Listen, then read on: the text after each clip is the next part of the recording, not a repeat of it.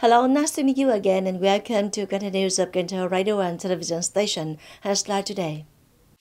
Leaders of Cần Thơ City visit and wish New Year to famous cooperatives and some units.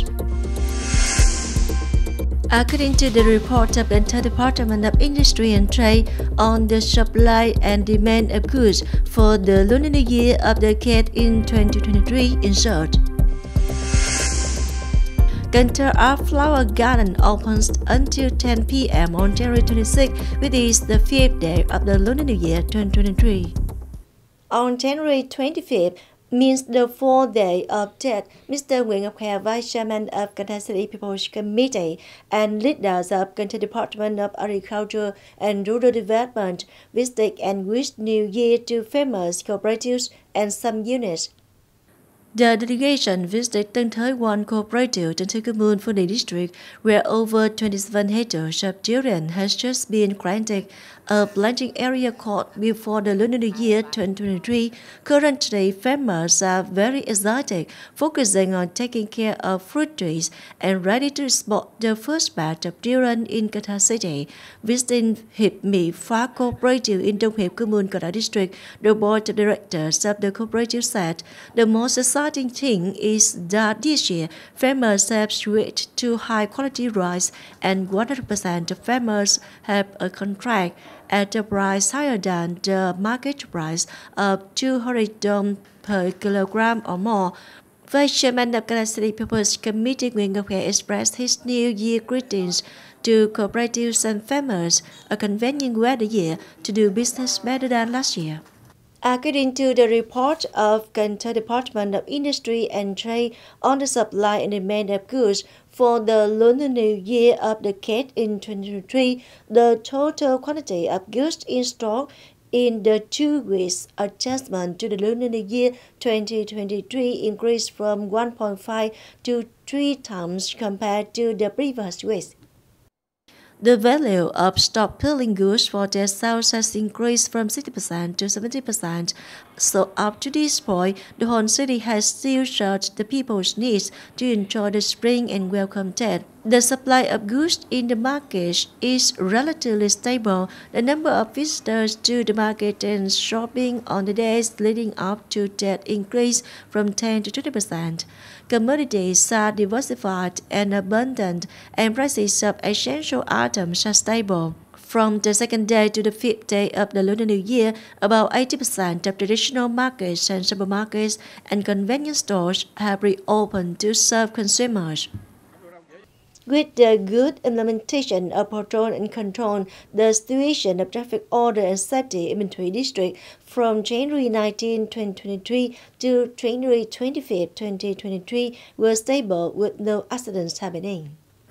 Accordingly, the functional branch of the district organized patrols and controlled 21 battles, and 76 soldiers participated. Thereby, administrative violations were sanctioned in 28 cases with the amount of over 82 million đồng. The driving license was reported in 6 cases. At the same time, in the process of patrolling and controlling, patrol team officers remind people to strictly observe the provisions of the law when participating in traffic, coordinate with the police of wards to restore urban order on roads and markets in the area, thereby reminding 198 cases contribute to ensuring traffic order and safety in the area. Especially during this state holiday in the area, there are no traffic accidents. On the afternoon of January 25th at Cần Thơ Stadium, the National Motor Racing Championship to compete for the Vietnam Bicycle and Motor Federation Cup in 2023, the race in Cần Thơ City was open. The tournament has 27 riders competing under the semi-professional system with the distance of 6 rounds in the qualifying round and 10 rounds in the final. 19 riders competing in the professional qualifying system competing in 8 rounds and 10 rounds in the final round. In the end, in the semi-professional tournament, driver Nguyễn Hoàng Long of the Trọng Club 179 at Tân Nhất Airport, Ho Chi Minh City, excellently won the championship trophy. In the professional system, the championship belongs to racer Lê Khánh Lộc, a member of the Pink Nights Club of Phước Đêm Màu Hồng, Bình Dương Province. Cần Thơ Art Flower Garden in 2023 welcomes a large number of visitors to enjoy and take photos during the traditional New Year days. This is one of the destinations of a large number of tourists near and far from Cần Thơ City. This year's Art Flower Garden has a length of hundreds of meters and is divided into 3 large thematic clusters, in which there are about 20 models and miniatures that are meticulously cared for, serving tourists to visit, enjoy, and take photos. Cần Thơ Art Flower Garden is open until 10 p.m. on January 26, which is the 5th day of the Lunar New Year 2023. On the 4th day of Tết, local people in Đại Đồng Village, Vĩnh Tường District in northern Vĩnh Phúc Province hold a festival with many events, including the most anticipated performance with rice or buffaloes. This is a unique festival featuring the wet rice culture of the residents of the Hồng River Delta, which has been recognized by the Ministry of Culture, Sports and Tourism as a National Intangible Cultural Heritage in 2022. The main part of the festival is to reenact the activities to the 4 peoples of business: farmer, teacher, student, and carpenter. They represent 4 classes: scholar, farmer, worker, and merchant. Through daily agricultural production activities, Đại Đồng people express their desire for labor, pray for good harvest, and pray for good fortune, believing that the rain is favorable, the trees are lush, and the livestock and poultry proliferate.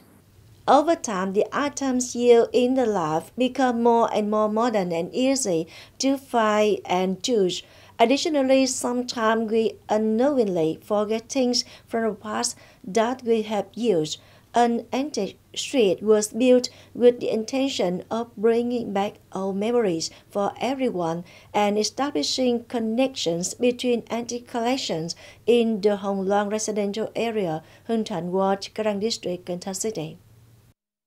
The Lữ Gia Art District, which is located on the grounds of Lữ Gia Sẻo Nhâm Ecological Garden, started to operate on January 8 in the form of a coffee shop, combined with the display and exchange of antique items. The stalls here a variety of items, including decorative items and home appliances used by Vietnamese families many years ago. This had helped visitors like me to retrieve long-forgotten memories. I naturally feel like I'm back in an old memory. There are many stones and many different products. It's wonderful that those things that were long forgotten are now naturally recalled. The impressive point of this antique street is the area with 3 large stones, especially those located behind the small stones. There are all kinds of photographs, televisions, clocks, guitars, typewriters, and other devices from numerous different periods. At the age of 73, Mr. Xu recalled the expensive electronic products that were then and can't hardly be purchased as they are now when she saw them again. I remember back in the day when it was very difficult to buy and sell. When I wanted to buy an item, I had to save a lot of money. Buying a television at the time was very happy because it included everything such as news, music, cải lương, and so on. This antique street is not just a place for adults to reminisce, it's also an appropriate place for young people like Miss Trần Thị Ngọc Trân to teach her children about the things that their grandparents and parents have used in the past. There are coffee shops that find and collect these devices so that I can bring the children here, introduce them, and tell them how hard it was in the past. As for stall participants like Mr. Lê Tuấn Tú, this is a great opportunity to connect with more and more people who share his passion for antiques. I have been collecting antiques for many years. Besides, I also collect among a limited brand of brands. I will make more friends thanks to this chance and get to know lots of people who share my interests. At that time, I will have more knowledge of brothers with a longer age. The display's introduction and strength of antics like this are not new in Cần Thơ City. However, this is the first place where so many different antics have been gathered in such quantity to build an antique street. Therefore, everyone should try to visit here to view and find all memories from these items.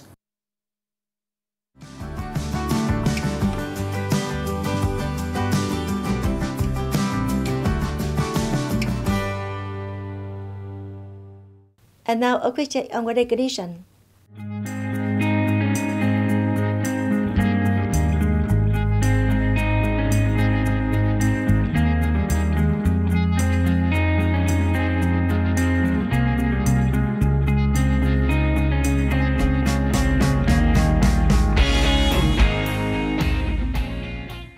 That's all for continues of Cần Thơ radio and television station. Thanks so much for your attention. Please visit us on website kenthtv.vn. Bye for now.